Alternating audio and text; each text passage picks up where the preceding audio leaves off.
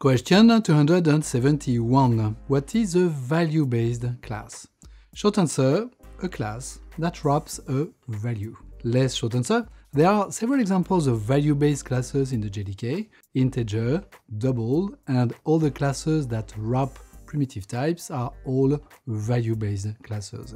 All the classes of the date and time API are also value-based classes, as well as others like optional, for instance. A value-based class can only carry some non-modifiable information, thus its name. And since its instances should behave as values, you should not use anything related to their identity, that is, their address in memory. Things like equal, identity hashcode, or synchronization should not be used and will fail at some point. One last word, string is not a value-based class. First, it is not fully unmodifiable. It carries this hashcode field that is not final. And second, it may wrap a very large array of bytes. That does not fit well with this notion of value-based class.